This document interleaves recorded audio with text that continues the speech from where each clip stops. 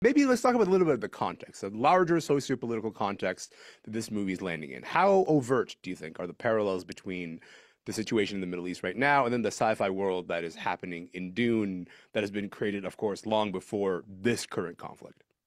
Yeah, well, I mean, look, I think anytime we're watching a story about colonizers and their power plays oppressing this indigenous community in the desert that is then trying to rebel and fight back for their freedom, I mean, Hmm. you have to, you shouldn't be ignoring the parallels that has to the current conflict in the Middle East. But I think like, it's interesting because you said like this current conflict, like the Dune was written way before this current conflict, but the current conflict has this history going back at least a century Hmm. which is part of Dune's DNA.